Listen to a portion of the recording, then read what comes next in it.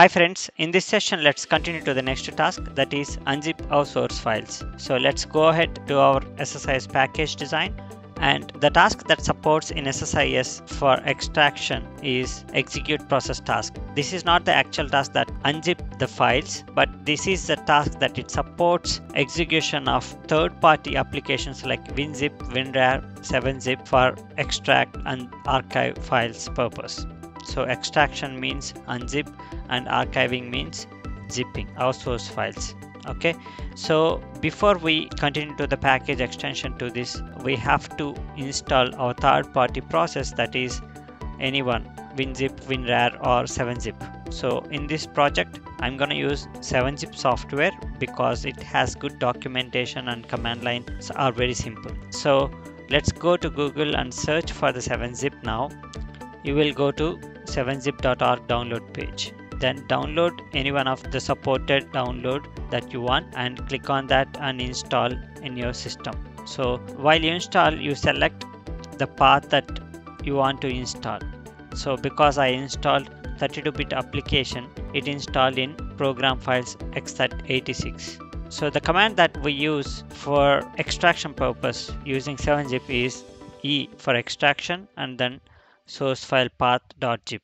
Now let's drag the execute process task into SSIS designer and then move that execute process task inside for each loop container because I want to loop at the same time while we download files into our target location.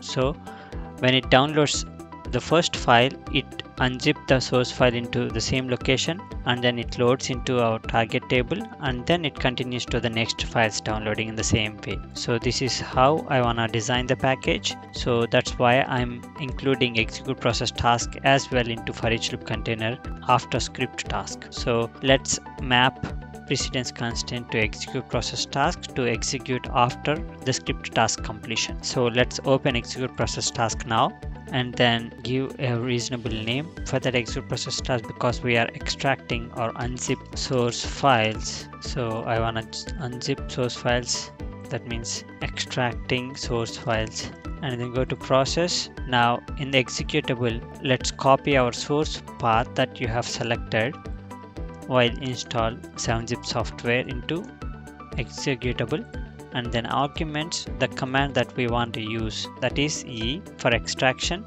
and zip file folder location. So let's go to our variables if we have that variables or not. So to do that, let's click OK now, just for now, and go to variables and check whether we have that zip location here or not. Yes, we have, right? Target file connection is showing the fill path that's pointing to the zip file, that is source file. So we can use our variable name, variable value here instead of this, right? So our expression follows like this. So E means this one, and then so this will be our expression. You will understand better when work on that. So this will be our expression. Now let's close this and go to execute process task again and go to process. The arguments, I want to make it dynamic because I want to change target file connection for every loop, right? So this value must be dynamic, right? So I can't give it like here. So I have to go to expressions and then go to expressions, property, arguments, and then expression. So here enter, copy this value. So E means string, right? So we have to use double quotes to specify that string, right? So that's why the double quotes comes. So E space within the double quotes plus, and I want double quotes. So like here I want double quotes before and after the path. So the string E doesn't have any double quotes. That's why I've mentioned it within the double quotes. But source file path, within that string itself, we have the double quotes, right? So that's why in order to specify double quotes in expression, in an SSIS expression, we have to use the backslash and then the value double quotes. Then only it considers that double quote value, otherwise it gives you an error. So let's copy the this expression as well here, and then click evaluate. So it shows you the exactly the path that the command that we need to provide to 7-zip. So E and then the full file, source file, zip file path, right? Click OK now. So arguments we have passed now, and then go to general process again. So now the arguments is dynamic. It will be populated at runtime, and the working directory is our target folder directory. So now let's go back to our variables again. So target folder connection is our working directory, right? So this is where we have all the files. So this will be our working directory. So working directory is target folder connection. So let's go to unzip source files again and go to expressions, and then value for working directory is our target folder connection. So this one, right? And now click OK. So this is our working directory. Now that's right, click OK. So we've got parameters.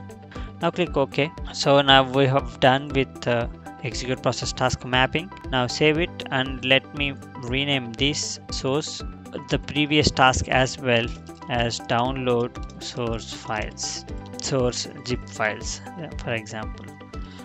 Okay, so let's save it and execute again. I wanna delete whole source files again to test the package is executing as expected or not.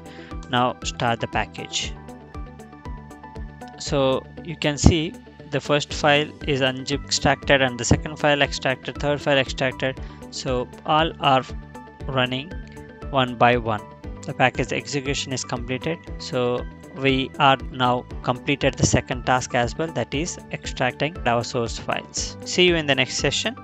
Thanks for watching my video.